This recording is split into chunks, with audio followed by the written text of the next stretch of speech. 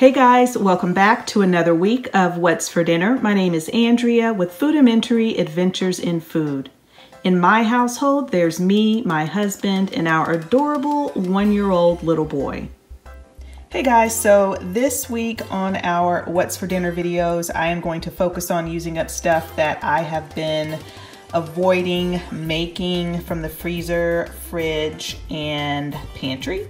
So tonight, I made this Campbell's Oven creamy garlic butter chicken, and it's been in my pantry for a while. Wanted to use it. You're supposed to use boneless, skinless chicken breast, potatoes, and frozen green beans. And so I decided to use bone-in chicken thighs, and then I used the frozen green beans. Well, I did everything else like I was supposed to. I did have to cook it a lot longer because it took a while for the potatoes to get done, and because I was using bone-in chicken.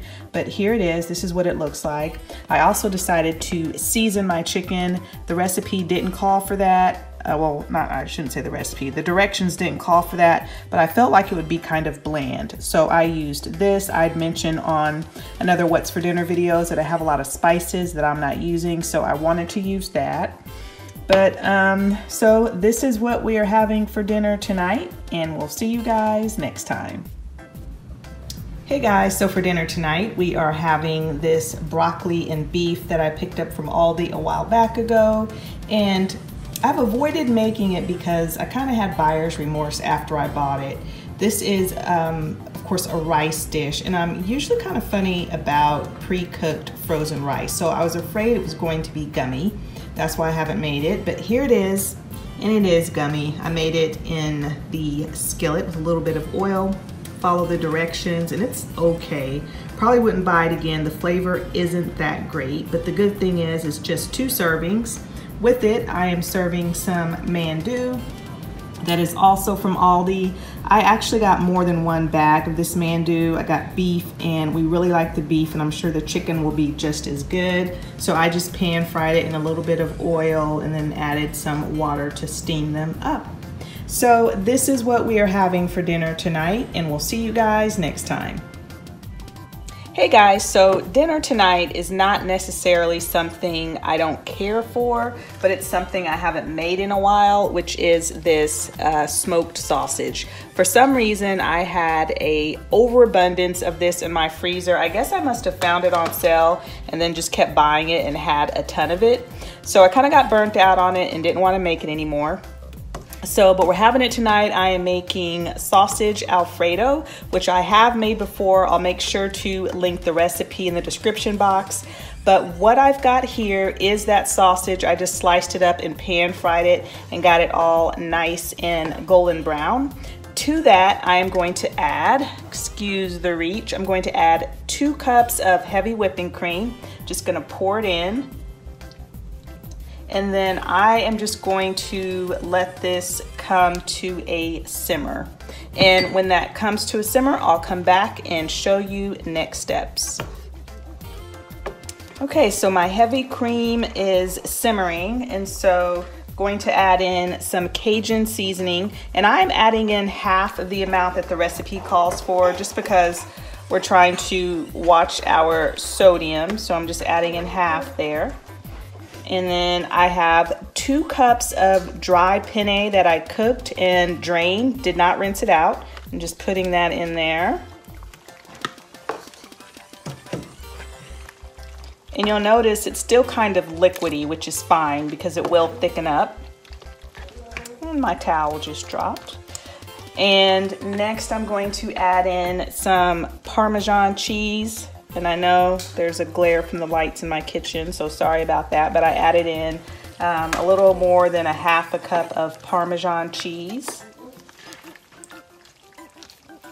And the recipe doesn't call for this, but I've talked about fresh parsley in another pasta dish that I do that's pretty similar to this, and it adds such freshness. So I have about 2 tablespoons of fresh parsley. It was in my fridge, and I don't always have it on hand. So while I had it, I wanted to go ahead and add it in. So here it is, and like I said, it's still very liquidy, and that's okay because it's gonna thicken up. So I'm just gonna let this simmer for just a few minutes, and then I will be back once I have everything all plated up. Okay, so here's our plate. I let the pasta simmer for about 2 minutes, and I took it off the heat. And as you can see, it thickened up just like I said that it would. I will say, when I read reviews on this recipe, one thing that people said is that it never thickened up for them. The recipe calls for 8 ounces of pasta, which is referring to half a box of a 16 ounce. So it's 2 cups of pasta. If you just put 8 ounces of pasta, that's just a cup, and it is really soupy. It'll never thicken up. So just make sure when you make this recipe, just know that 8 ounces refers to 2 cups of dry pasta. And with it, we are just gonna have a side salad. I'm gonna be using this vinaigrette dressing from Aldi, and then Howard is going to be using this. And then we are just having some garlic bread, and this is the one that I get from Tom Thumb. Now, normally I get the 5 cheese, but I wanted to try the original 2, and this was in my freezer, so wanted to use that. So this is what we are having for dinner tonight, and we'll see you guys next time. Hey guys, so I was digging around in my freezer and pantry for dinner tonight, and I decided with some of the ingredients that I have on hand, I'm going to make this easy layered beef enchiladas from Pillsbury. And so it calls for ground beef, which I have, onions and garlic, which I have, a can of diced green chilies. I don't think I have that, but I'm gonna double check in my pantry, salt and pepper. And then it calls for 2 cans of red enchilada sauce. I have 1 can right here, and then I have this pouch. It's 8 ounces, but that's gonna be fine. I'm gonna make it work. I've got some cheese here, and then I've got my ground beef. So I was going to video this and show you guys how to make it, but I am running short on time tonight. Got a kind of a late start on dinner, so I don't have time to do that, but I will bring you all back when I have everything all plated up and ready to go. All right guys, so here is the casserole. I ended up baking it for 30 minutes, and I did find the green chilies in my pantry, so I was able to add that to it. I tasted it, and I think it's okay. I would definitely try it again. What I didn't care for was that the bottom layer of the tortillas kind of dissolved into the casserole. So maybe next time I would use less of the enchilada sauce. I'm not sure. Howard is having his with sour cream and avocado. And then I tried my hand at making some corn on the cob in the air fryer. So I just took fresh corn on the cob, sprayed it with cooking oil, and then I air fried it on 370 for 12 minutes at first. I turned it halfway through, and I didn't feel like it was, you know, done. So I added 3 more minutes, and I think 3 more minutes made it too chewy. So next time I think I will keep it at 12 minutes, but it does have a good flavor. It's just a little overcooked and chewy, which I'm not crazy about. But anyway, this is what we are having for dinner tonight, and we'll see you guys next time. Hey guys, so something that I have had in my fridge for a while is string cheese, and I bought it specifically for this recipe, and I keep putting it off even though it is so simple to make. So I took out 4 pieces of string cheese, cut them in half, and I have a roll of crescent rolls, and then I've got some pepperoni as well. I'm gonna make pepperoni roll-ups, and so all you do is separate your crescent rolls. I put 3 pepperonis across, 1 right there, and then half of a piece of string cheese. I'm gonna roll it up, and then I will be back to show you what we are having with it. Okay, so here are the pizza rolls.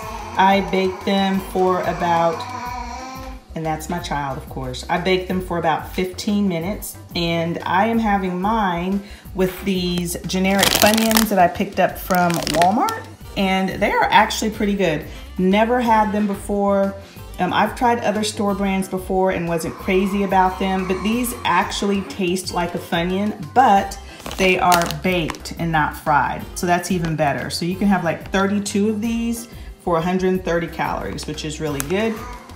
I am serving these pizza rolls with marinara sauce. Howard is going to have these Doritos extra flaming hot.